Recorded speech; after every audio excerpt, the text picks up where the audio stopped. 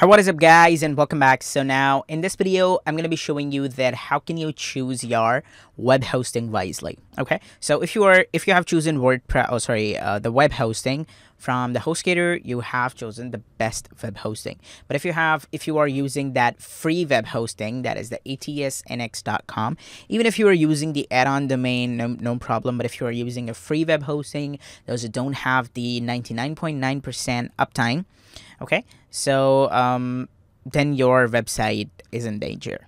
Okay, because your website might go down sometimes, your website will load very slow sometime and everything, so these might happen. So if this is happening, then you have to just focus on changing your web host. So you can go with the Bluehost. My friend uses that Bluehost and he says that it is good.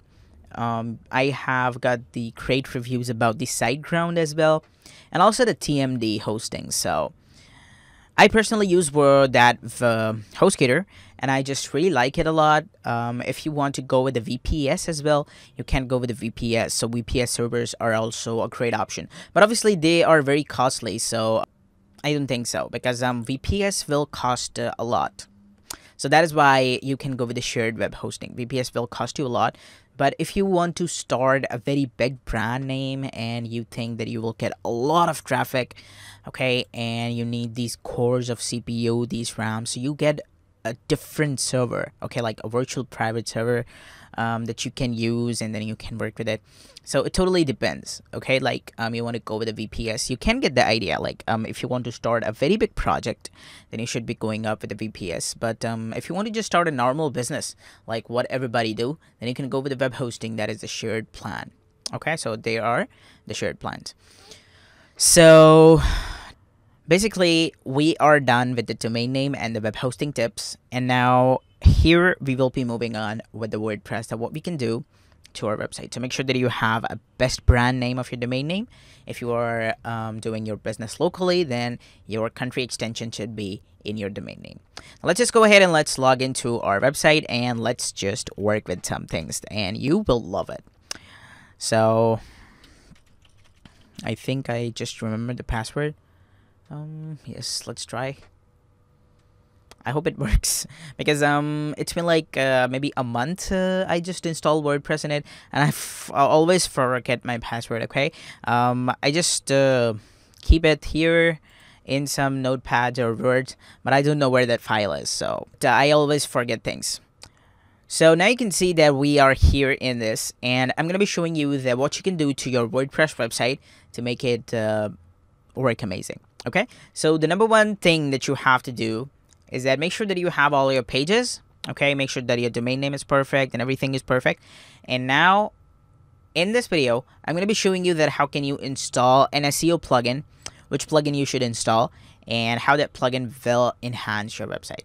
Okay, so let's get started. First of all, we have to just go to the plugins, and then we have to go to add new. So this plugin is going to help us a lot in getting a lot of traffic, or just getting more page results. Okay, so I'm gonna be searching for the SEO. That's all you have to search here, and let's see which plugins comes on the top. So this one is right here. It says Yoast SEO, and it has 1+ million active installations. Okay, this is also here, but it has lowest reviews. Okay, people say that all-in-one SEO pack is very easy to use, and Yoast is now also very easy to use. So why not just go with this? Because I personally use Yoast SEO.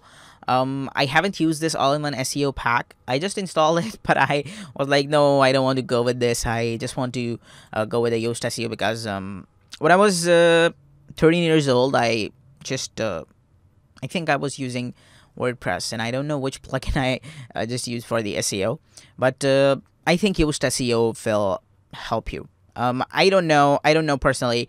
I don't know how all-in-one SEO pack works. Mostly people use this and this.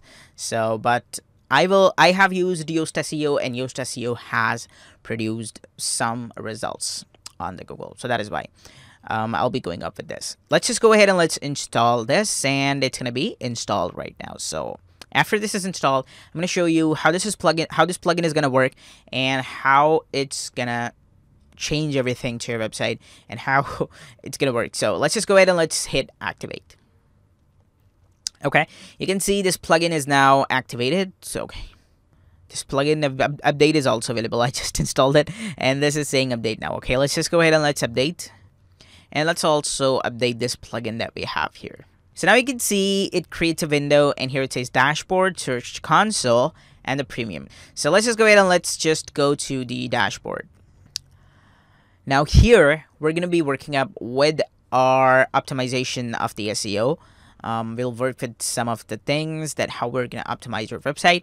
Okay, I'm not gonna do that, but I'm gonna just give you the hint that how you are going to do it. Make sure, I'm telling you again, that you have all those main pages that I told you before. I'm sorry, that I told you before. Okay, so make sure that you have all those pages, and in the next video we'll be working up with the optimization of the SEO for this plugin. So goodbye.